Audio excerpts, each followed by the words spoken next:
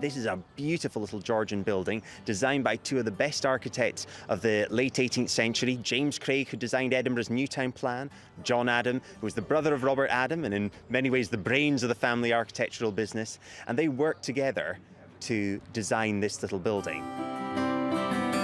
My connection with Botanic Cottage is that I was brought up in this house.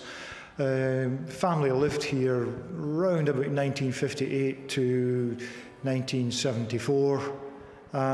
It was a tied house, if you like. My father was a workshop foreman for a firm of haulage contractors and builders merchants. There was only two houses in Annandale Street Lane in these days. This one and Bruce Lindsay Brothers, their caretaker, had the other house. It was the main entrance to a long-lost incarnation of the Royal Botanic Garden, Edinburgh, which was over on Leith Walk. And it was also the home of the head gardener, who lived on the ground floor, and then upstairs was a classroom, which we now know to be the oldest surviving classroom of the Scottish Enlightenment. This top floor in the house is where we lived. This had a living room, a bathroom, 3 bedrooms and a kitchen, all in this tiny little area.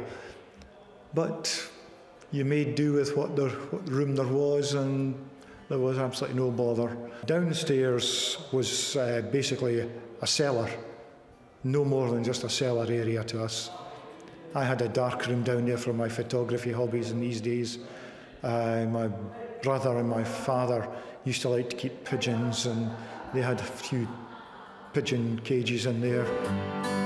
It's really come back to its spiritual home. It's been rebuilt by the same organisation that built it 250 years ago, and it's going to be used for the same purposes as it was originally built. It was always designed to be a building that was about welcoming people, about family and community, and about education, and that's exactly what it's going to be again. The front of the house, we actually shared part of the outside area. That was a monumental sculptor, had a workshop down there, and he used to tap away. But in fact, that's what we used to call him Wee Tappy, because that's all you heard was the hammer and the chisels going as he was engraving the names and gravestones. It was just life, or death, you know. But it was just life. It was just what the house was all about. Full of character, and I hope it remains full of character for many, many years to come.